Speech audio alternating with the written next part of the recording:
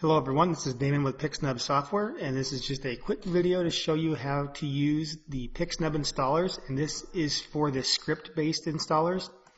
Now when you download this, it'll be in a zip file, and this, by the way, works the same for each one of our programs. The first thing you'll need to do is unzip that, so you can either right-click and select Extract All, or if you double-click on it, you also have an Extract All button in Windows Explorer. Just select the location to extract it to and hit extract.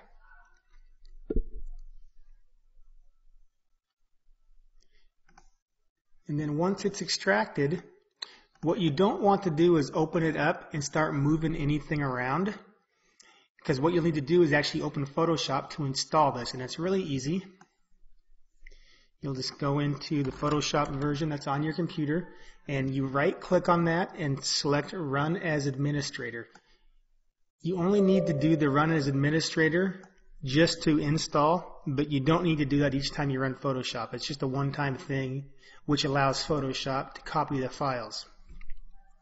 Once you're in Photoshop, you just go to File, Scripts, and then Browse, and then go into your unzipped folder, and then you'll select Install Easy Green Screen, or it will be whatever program that you downloaded. So this, like I say, works the same for all of the programs. You'll just hit load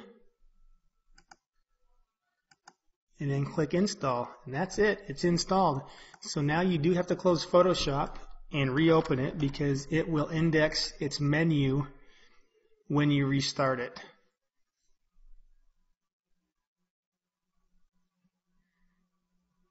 Now you see that we have Easy Green Screen in the drop-down menu, and we've also got the Easy Green Screen panel.